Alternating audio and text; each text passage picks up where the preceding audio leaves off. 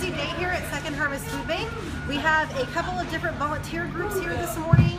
They're packing up produce for our Mobile Fresh, and now they're starting to get it put into crates so that our other programs, our Senior Brown Bag, our Healthy Aging Modesto, some of our Food for Thoughts, and our agencies can better utilize the produce. Currently, Second Harvest serves 8 counties. We have 5 in the Mother Lode, Stanislaus County, San Joaquin County, and we've just partnered up with Merced County as well.